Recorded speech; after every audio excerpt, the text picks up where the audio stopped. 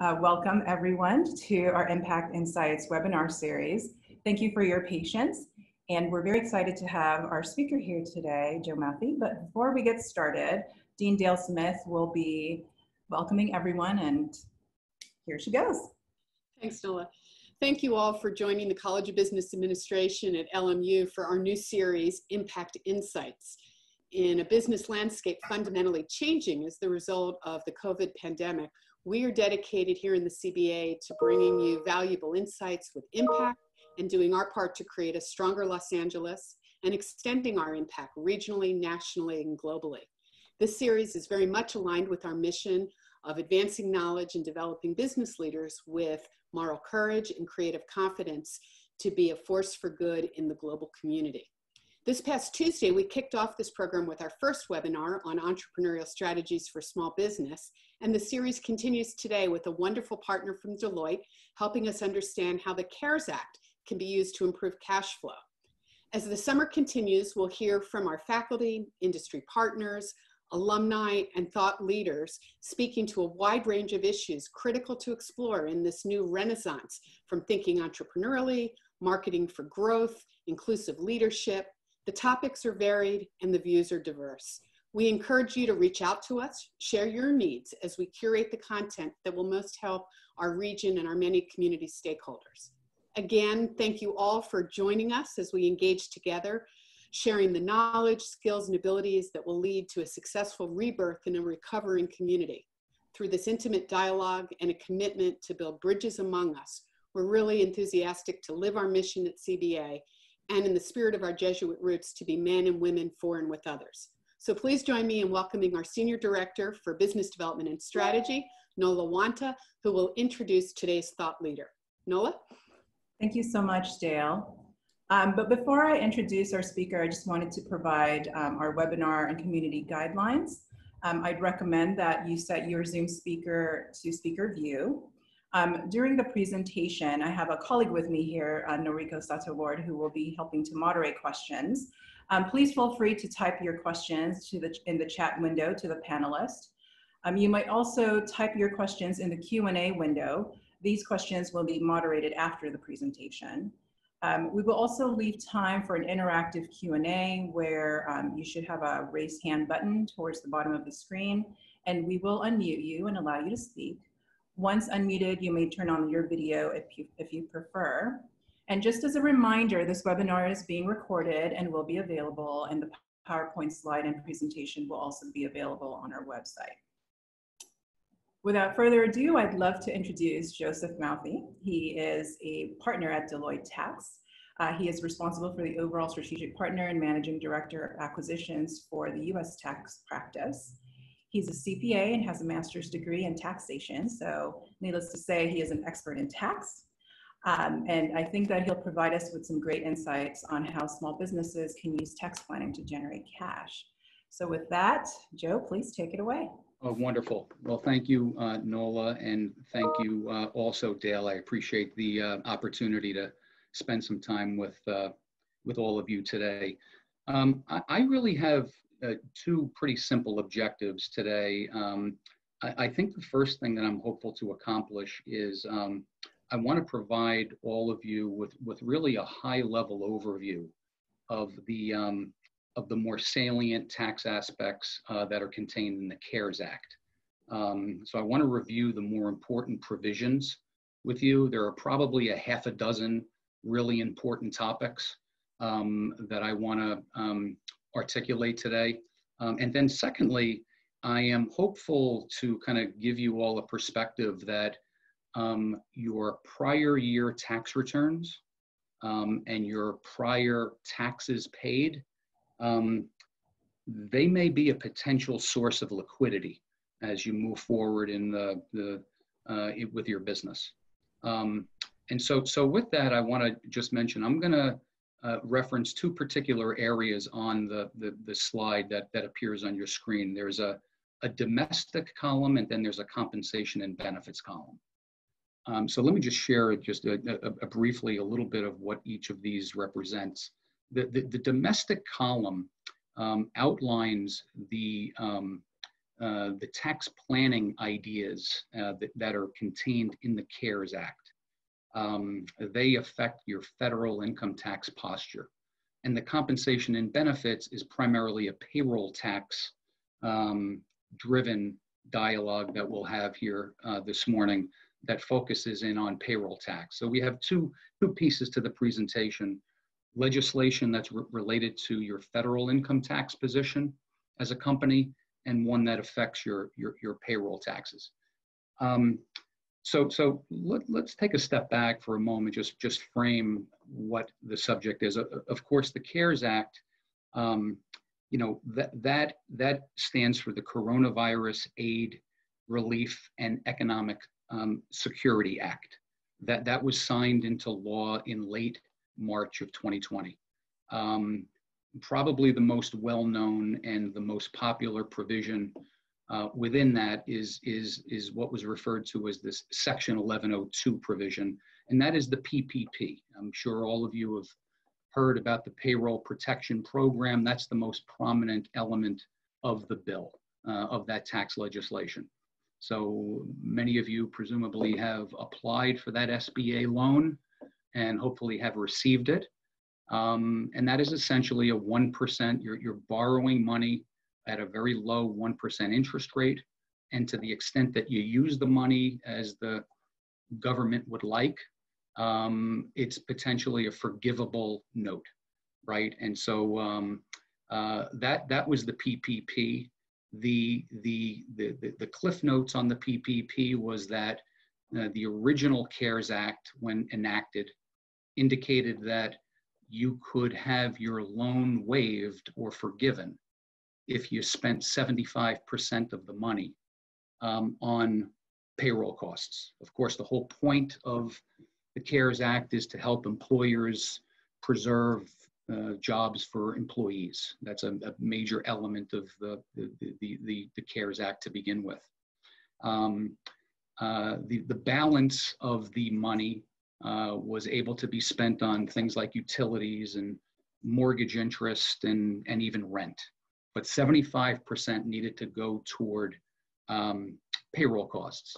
In subsequent modifications to the CARES Act over the last few months, that percentage has dipped to 60%.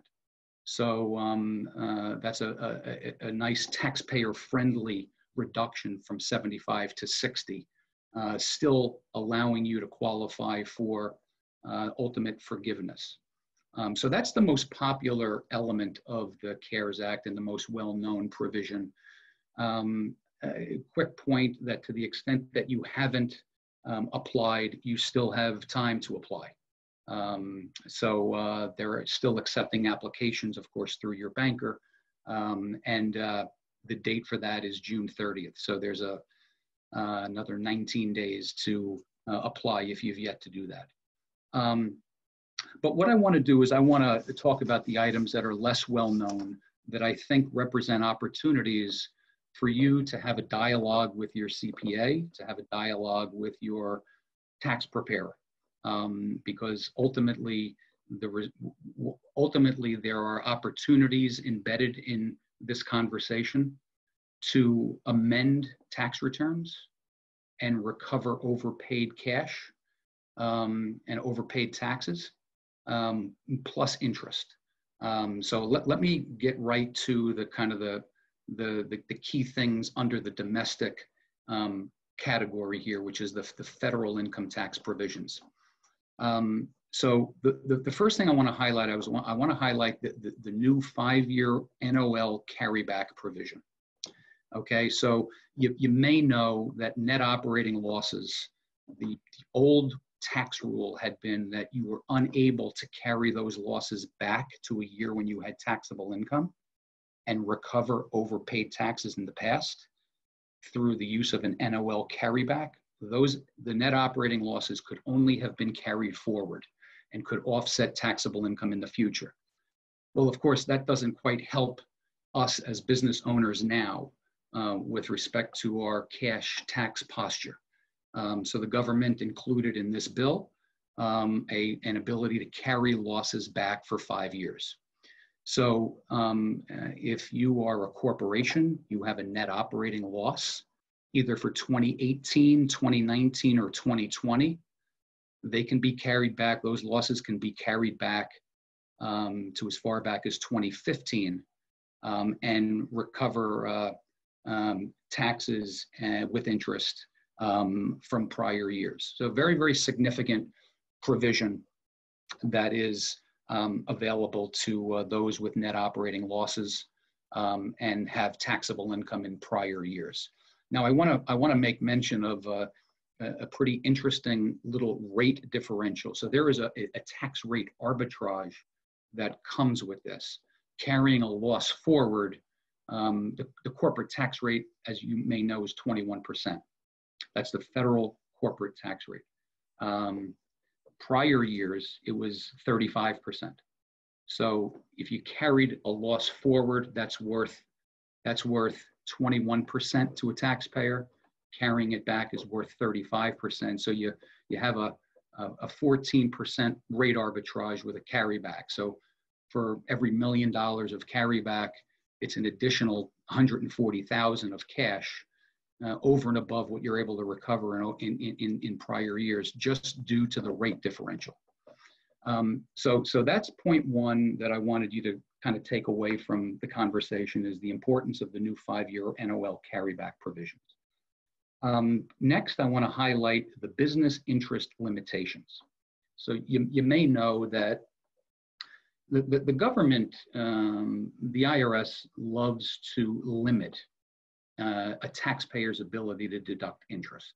That's just a theme within the tax law, whether it's home mortgage interest that is limited as an itemized deduction, limited on your personal income tax return to a certain percentage of your adjusted gross income, whether it's investment interest expense that an individual incurs that's limited by your investment income, business interest paid by a business, corporation, S Corp, LLC, partnership. There have been significant limitations on your ability to deduct interest. The most common limitation is referred to as the 163J provision. That's just an Internal Revenue Code section that indicated that interest was limited to 30% of your taxable income. That's all the interest that you as a business owner could deduct on your business tax return. So this CARES Act enhanced that limitation. It changed the 30% limit. It increased it to 50%. And so now businesses are entitled to deduct more interest than they otherwise had been as a result of the CARES Act. I think it's important to note that this is a 2019 change. So you can go back and amend your 2019 tax return and claim additional interest deductions, recover overpaid taxes, and it also applies to 2020. Interestingly, it does not, the 2019 rule does not apply to partnerships. It applies to all other taxpayers, S Corps, corporations, but it does not apply to partnerships. It just applies to partnerships in 2020. So that is a very meaningful amended tax return opportunity on your federal income tax return. Finally, within the federal bucket here, I want to touch on a subject called qualified investment property. You'll see on the slides, it's referred to as QIP. QIP, qualified investment property, this is nothing more than leasehold improvements. This is any improvement that a taxpayer is making to the interior portion of a building, a non-residential real property asset. So people who are making tenant improvements, leasehold improvements, almost every industry has qualified investment property, right? Whether you're a restaurant or a retailer or a commercial, you're into commercial real estate, or you're a professional services firm. Most businesses typically have leasehold improvements.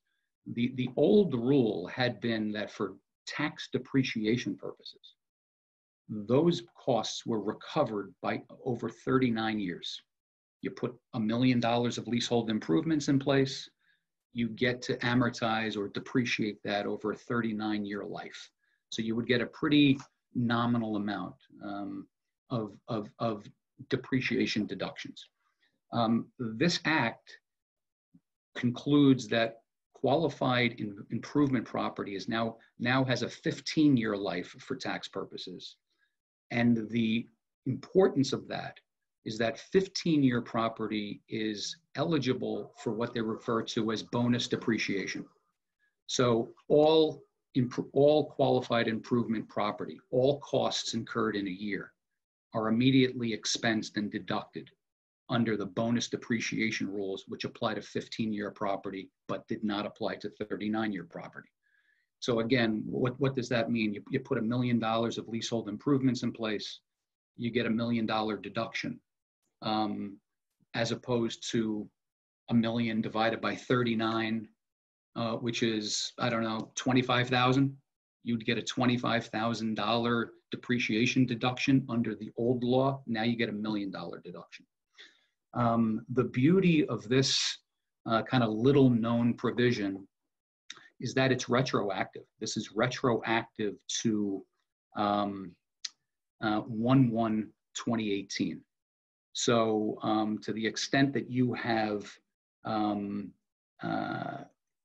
qualified investment or improvement property and you incurred costs in 2018, 2019, and 2020, this too is a pretty meaningful amended tax return opportunity. And so again, I'm going to just take a breath and I'm going to pause for a moment.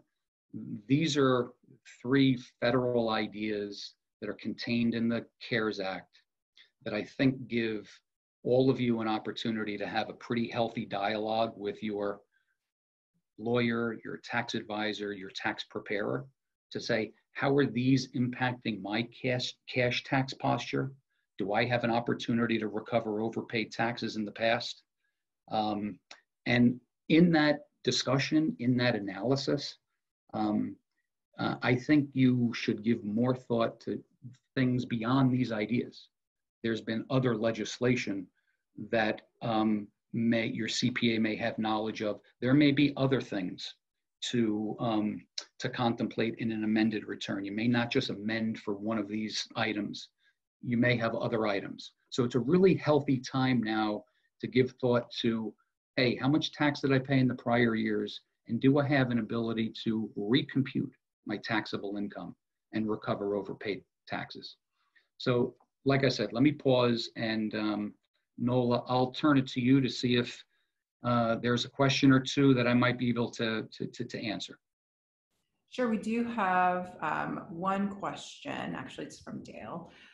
Would this be true QIP if your investments include rental property? For instance, we have residential rental property and our tenants are asking for a reduction in rent. No, sadly, the answer is no to that. QIP is any improvement to the, like I mentioned, the interior portion of a building, but that building needs to be non-residential real property.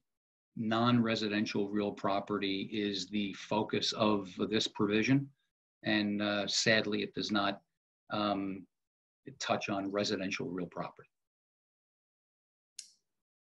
Are there any other questions? And if there are, please feel free to raise your hand or type it in the chat area. We have another one from another Dale Vanderwood. Is there any guidance for how 1099 PPP loans will be forgiven?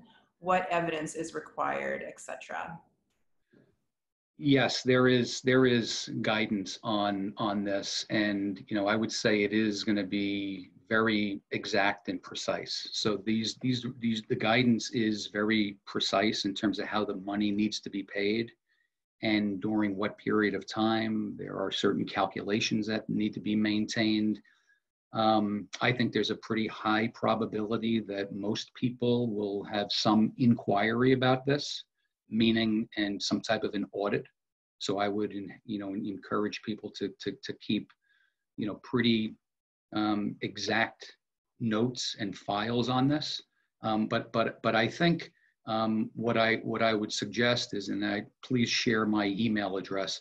I'm happy to share by email kind of an overview of what you would need to pay attention to in order to enjoy the loan forgiveness. It is involved. It is precise and exact, as you would expect with tax law, and certainly with a loan to be forever forgiven.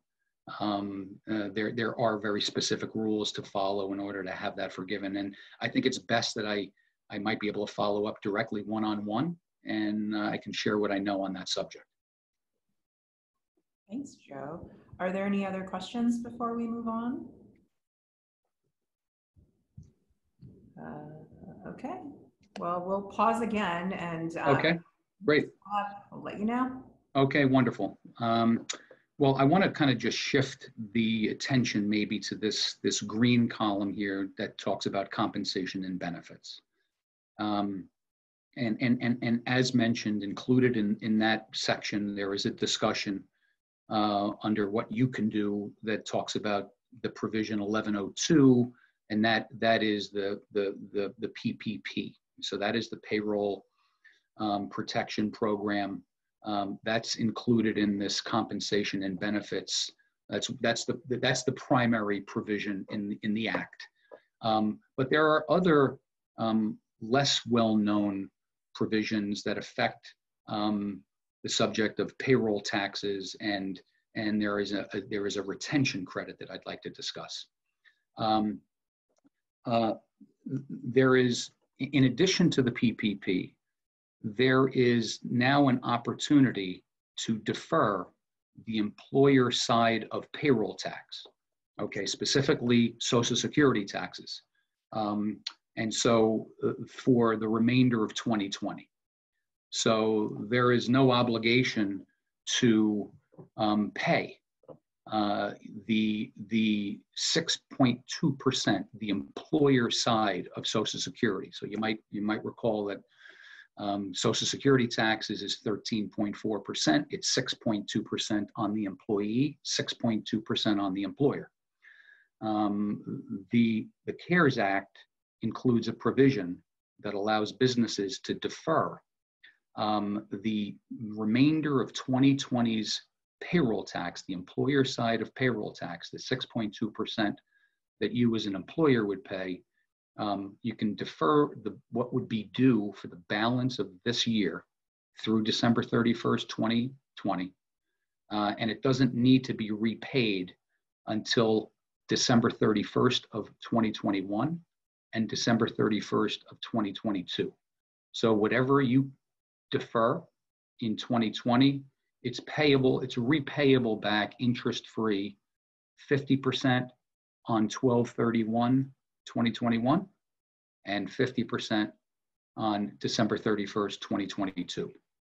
So that's a pretty meaningful cash preservation type concept that was available to most employers here in the CARES Act.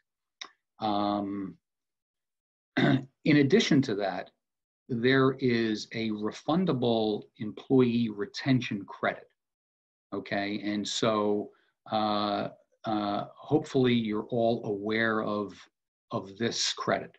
The credit is nominal at the moment. It's $5,000 per employee, and it's focused on wages that you pay to your employees from March 12th to December 31st of 2020. So your payroll base during that period of time is eligible for a credit to the tune of $5,000 per employee. The credit is taken, and you will likely discuss this with your payroll tax provider. It's taken as an offset on your payroll tax returns. So if you had a payroll tax liability, you would claim this credit as a reduction of that payroll tax liability. To the extent that the credit wipes out the payroll tax liability, it's refundable to you in cash. So again, another little known source of liquidity that I would encourage all of you to evaluate with your payroll tax provider, your tax advisor. Interestingly, so you may know that the CARES Act was passed, as I mentioned, in March of 2020. There have been subsequent enhancements to it. There have been other updates to it. So there have been 2 other corrections to this bill. And there is now a 4th one that just passed the House and is sitting with the Senate. That's referred to as the HEROES Act. Now, the HEROES Act contains a provision that would take this $5,000 credit per employee and make it a $36,000 number. So I think the government is evaluating that the stimulus that was contained in the earlier versions of the CARES Act may not have been enough. And so there are enhancements to provide more stimulus to businesses. And this is one example. Now, whether or not it passes or not is, it's up for debate at the moment. But the act does include that. It has been passed by the House.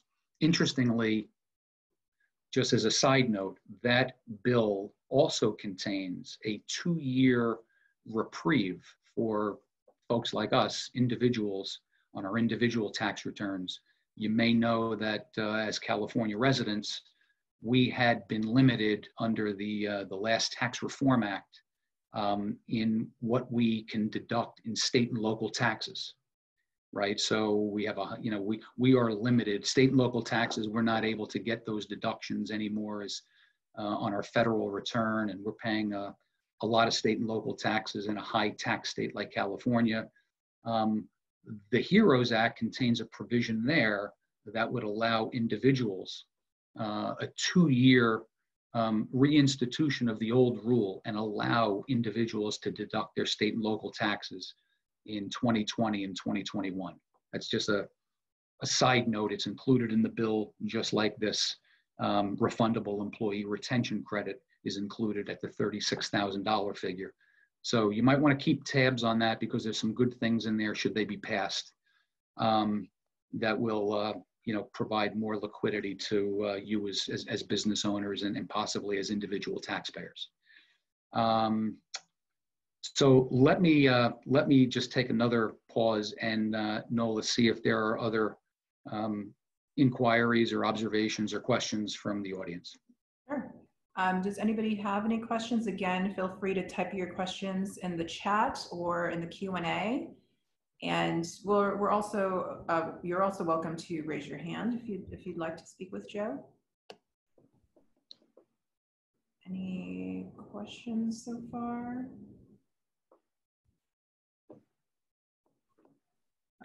Okay, no questions for now. So okay. Okay. So no questions. I was just informed that the raise hand function is off. So just please type. It does work.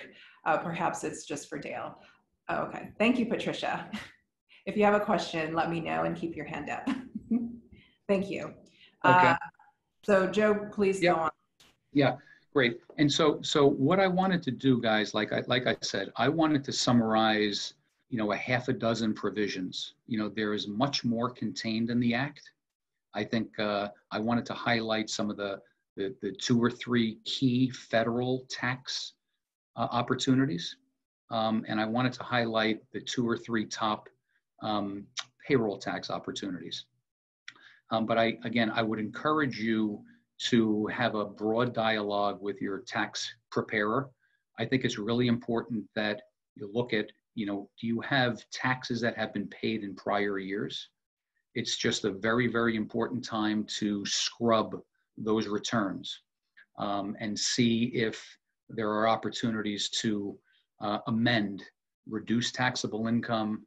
You could accelerate deductions into prior years. You can defer income to future years. That is really what most of our clients are doing right now. There is a significant amount of amended tax return opportunity. There's a significant amount of NOL carryback claims being filed. So that was the primary point of what I wanted to outline. I wanted to kind of keep it simple. I wanted to keep it 30,000 foot level, just in terms of the basics that are more significant in the act. There are other things in there that you should kind of flush out with your tax advisor. I want to just tell a brief little story just to kind of conclude the conversation. You know, I think it's a really important time to give thought to what your choice of entity is. And I want to kind of just share a quick observation on that and provide an example. And when I say choice of entity, I mean, are you a C Corp? Should you be a C Corp? Are you an S Corp? Are you an LLC? Are you a partnership? What is your tax burden as a result of choosing to be in that form of business entity? Because we see a lot of people, by virtue of the fact that the tax rates, there's such a diversion in tax rates. We have a number of clients who are have contemplated, and have even implemented a change from being a pass-through entity as an S corporation to now becoming a C corporation. And I'm going to just give you the Cliff Notes version on the tax arbitrage and the math associated with that. So if I own as an individual a California S corporation, and it earns $2 million a year in taxable income, I, as the owner of that S corporation, I'm paying 37% federal taxes, which is the highest individual rate, and I'm paying 13.3%. It's the highest California individual income tax rate.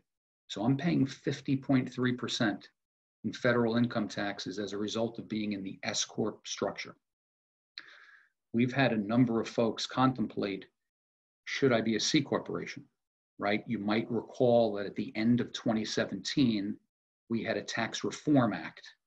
The Tax Reform Act, which is the first comprehensive tax reform bill that we've had since 1986, so well over 30 years, that reduced the corporate income tax rate to 21%. So the C Corp rate is 21%. It came down from the 35.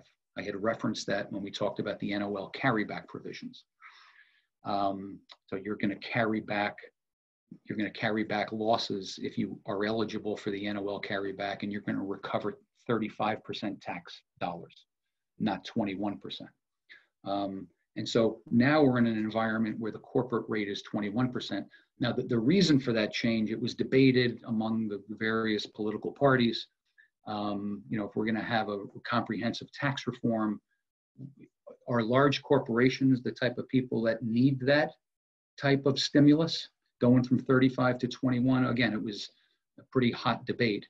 On one side, the thought was we were at 35%, one of the highest taxed countries in the world. When you look at other countries, Ireland is 12.5%, the UK is 19%.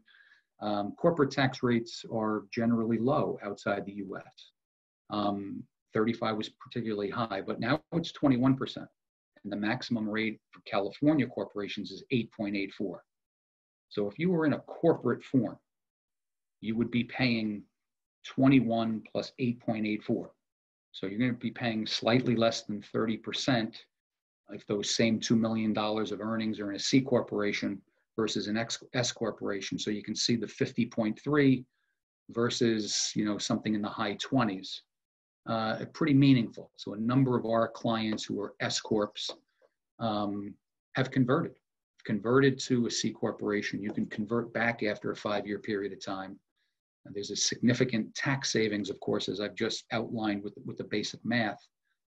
Now it's involved. There's many other things to consider, but it is an important, by virtue of the fact that the tax rates are there's such a big gap. It really is necessitating the marketplace, clients are looking at, am I in the right form of entity? So I will just kind of leave you with that thought. In addition to embracing the significant items here in the CARES Act that hopefully will provide you an amended return opportunity and or an NOL carryback opportunity, I think it's also an important time to just reflect on the rates and include that in a dialogue you would have with your tax advisor to consider maybe converting from one entity to another choice of entity may be more valuable than all of these items combined in a big picture basis. So I'll pause again to see if there are any final observations or questions. Like I mentioned earlier, anything that you'd like clarified, I'm happy to email direct to answer any follow-up technical questions. All of these ideas have a whole host of language behind them, rules, etc., that are important to note. But know that you can contact me as you wish, and I'll just take any final questions before we call it a day. Nola? Yeah, absolutely. So if anyone has any questions, this is the time where we can have an open dialogue. This is where I think that we like to differentiate in our webinars is we love hearing from the audience in terms of your questions, and you've got a tax expert here. So please feel free to raise your hand, type your questions in the Q&A, however you prefer. This is our open dialogue time. So questions, anyone?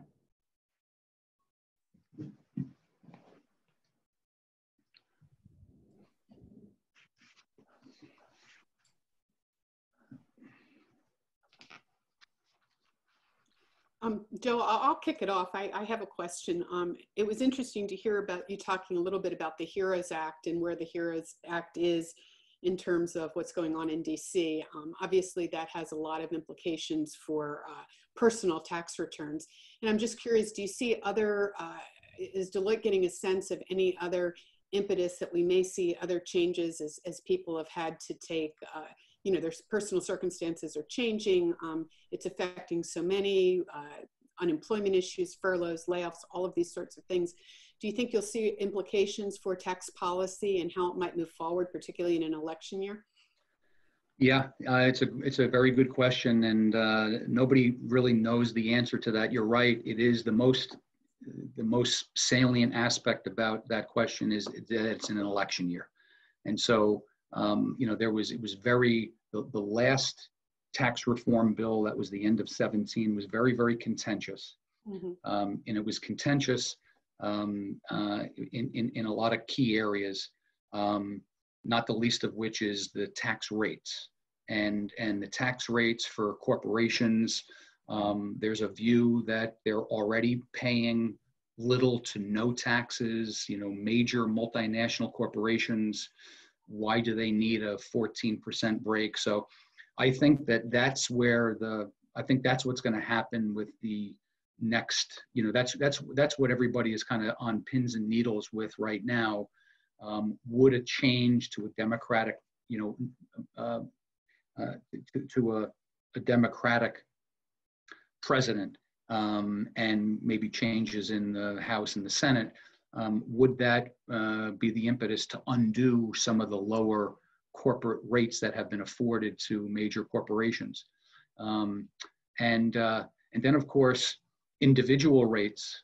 There were a lot of people affected by this, particularly in Democratic states, the New York, the New Jerseys, the Californias. We were all disproportionately affected by the changes in no state and local income tax deduction. So very, very contentious subjects. And I think that there's a real wait and see now.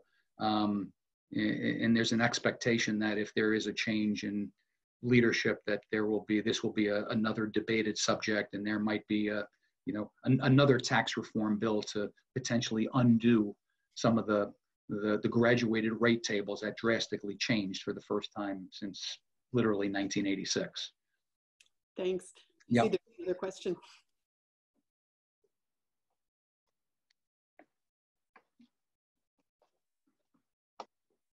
We do have another question here.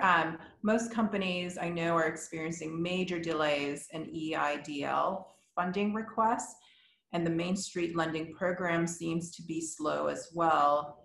Is there any near-term hope that these will begin to flow? Could you just clarify the question? I didn't, the EIDL, I'm not so sure. Did I hear that right? I don't know what that is. Is that the PPP, or are we talking about, or? SBA funding emergency. Okay. Yeah. So that's the, yeah, yeah, I'm not aware of any improvements that are being made to that. You might know that ultimately this is an SBA. This is a bank issue, right? That's what the government would say. You're borrowing money from a particular bank. There are 2 or 3 very large ones that are the ones who are administering the PPP program. And, I don't think anybody was really prepared for this structurally, technologically. And there's been a whole host of delays and challenges. I really think that it boils down to what I've observed in my client base. People who had great relationships with regional banks did great. There are small banks that were swift and took really good care of their small business owner clients. Whereas if you're caught up in, some of the big 3 banking world, and you're you may not have the best clout or relationship with that bank, I think that there have been significant delays. That's just my perspective. That's just what I've learned kind of on the ground. But I think it depends on what size bank you're with, is the answer to your question. Great, thank you. Yeah, sure. Are there any other questions? Someone raise, or you're also welcome to raise your hand, as I mentioned, or type in the Q&A. Scott, I'm going to go ahead and allow you to talk, and you are welcome to unmute yourself. Dr. Delante. Okay, so Scott Delante here. Joe, thanks for doing this today. My question is around the PPP and the latest changes.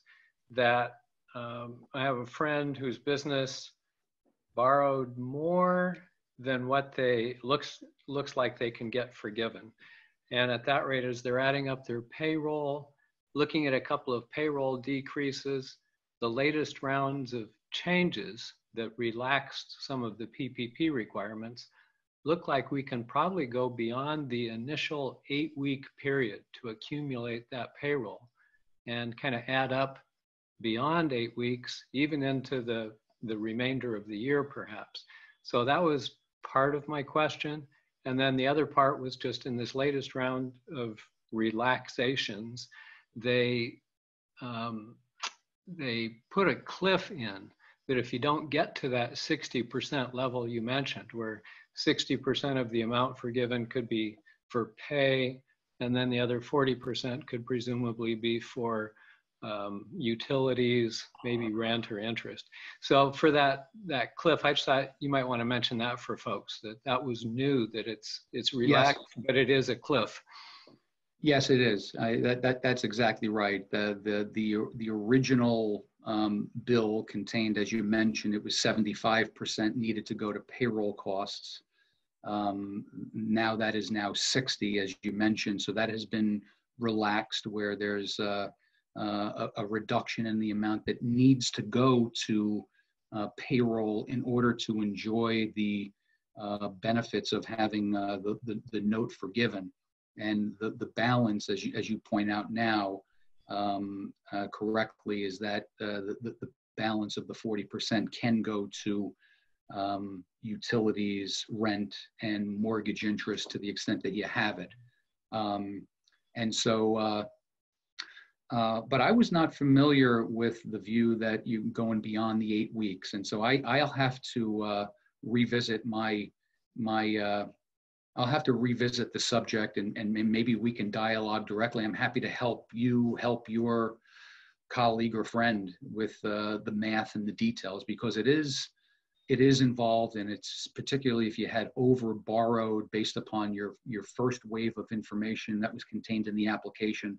I'd actually love to look at the application and just kind of get right down to the math with you. So I'm happy to do that directly and help your friend and your colleague. Well, I think you're clearing up an ambiguity in the language that it might be you can just move your 8-week period to a different 8-week period. Yes, that's correct. That is accurate. That is accurate. There's a different period to examine, and that's part of the nuances. And you're going to get a different answer depending upon what 8 weeks you're looking at. But that is accurate what you're laying out for sure. Thanks. You're welcome. Thanks, Scott.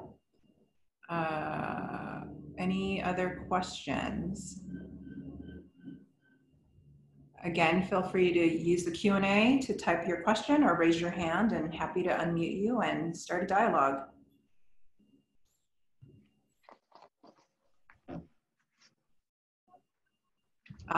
Scott, again, let me go ahead and allow you to talk. You can unmute. Okay, I'm unmuted. I was going to let anyone else go, and since they didn't, you intrigued me on something I was totally unaware of, where the SALT, the state and local tax limit of $10,000 for federal. So that's how, could you elaborate on how that might be opened up? Yes, I'm happy to do that, Scott. Yeah, so that, like I mentioned, there is another enhancement to the CARES Act, and it's referred to as the HEROES Act. The HEROES Act has already passed the House. You may have heard in the news that I think it was the Senate that may have declared that it was dead on arrival, was the politics at the moment on the television. Because there was a sense that in an effort to help business and to help the employment posture in the United States, there was a sense that the House, may have asked for more than they should have in what they passed. Of course, this is the normal, the normal that we're all aware of in terms of the debate between the House and the Senate. But the House has passed the HEROES Act. I mentioned that in that the retention credit, the employee retention credit, which is refundable, currently $5,000, jumps substantially to $36,000 should that be passed. That's the language in the bill. It also contains a 2-year reinstatement of the full SALT deduction. So the $10,000 limit that you're referencing would be aborted.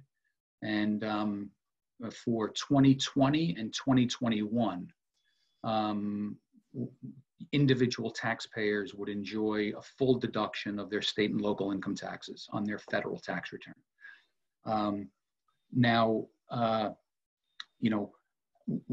When the Senate describes that as dead on arrival, you can see the politics of this, right? With a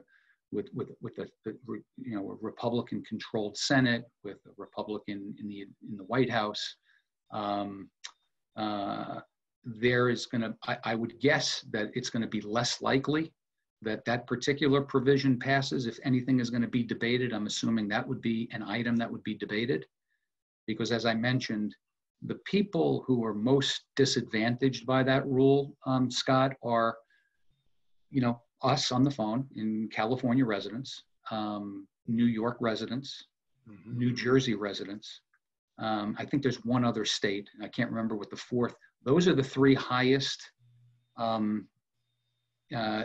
state income tax rates in the country, right? So they happen to all be 3 democratically controlled states.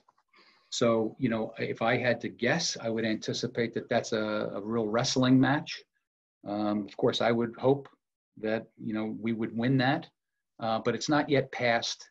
But I do take a lot of comfort that it's in the bill and the House passed it. But whether it makes its way through the Senate is kind of the next step.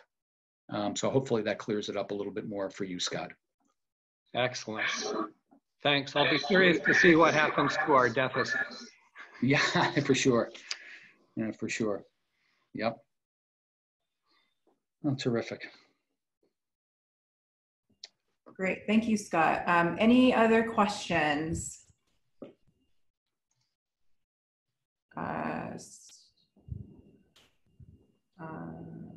And again, you may type your questions in the Q&A or raise your hand. Joe, I'm just curious, because you had mentioned, I actually have a question. You mentioned that, you know, small businesses and owners should talk to their CPAs and start a conversation. Do you think that more and more small businesses are looking at their various tax opportunities now, or are they seeking loans first? Like, what's the cash situation and generation from your perspective? Yeah. I mean, I think the first step was let me quickly apply for the PPP. You know, those dollars are meaningful. And there were deadlines driven around that where you had to have your application. And so I kind of view that as kind of phase one of the, how do I solve my liquidity challenge? And what I've learned from my clients and what I'm doing on a day-to-day basis with ideas like what we've talked about now is, you know, we have, you know, our clients are now viewing, you know, the subject of taxes, the subject of amending tax returns as the second wave of potential cash liquidity opportunities. And so we recommend to all of our clients, if your tax return is open by statute, right? So there's a statute of limitations. It's generally 3 years for federal income tax purposes. It's 4 for California, which means that when you file a return, the government can come audit it and challenge it within 3 years from the date in which you filed it. Thereafter, the statute is closed and nobody can change what's in that tax return. The government can't audit you, nor can you go amend and say, hey, guess what? I want to recalculate my tax depreciation because of the qualified improvement property rule, as an example, or any other rule. So there's a statute of limitations. We suggest any client that has taxable income where they've paid cash taxes for federal and state purposes in any open year, you should take a look at that. You should take a look at it. Revisit the major components of how you calculated taxable income. There have been a meaningful amount of credits that have been introduced into tax law. Can you enhance your research and R&D tax credit if you're claiming that? There's a whole host of credits that might be able to be enhanced if you're eligible for a certain type of credit. There are different tax accounting methods that you should contemplate. And so we're suggesting that not only do you embrace these ideas here, the CARES Act ideas, but pre-CARES Act. You know, like I said, there was major tax reform introduced in December of 2017. First time since 1986, it was comprehensive tax reform like the country has never seen. And I would guess that many taxpayers have overpaid taxes in an open year and should be eligible to review and potentially are eligible for a refund. So I kind of view this, Nola, as kind of wave 2 of potential doors to open that could assist in the liquidity challenge that business folks have in this COVID environment. That's great. I mean, based on what you said, it sounds like there's an opportunity for small businesses to also pivot based on some tax opportunities in terms of their activities, right? Maybe? Yeah, I think that's right. I think it's well said, Nola. Thank you. Oh, great. Well, great. Any other questions? Comments? Okay. Okay. Well, if there aren't any more questions, I just want to thank everyone for joining us today and for listening to our talk on how tax can be used to generate cash. And you know, based on Joe's last comment, it sounds like there are opportunities for businesses to definitely evaluate their various activities.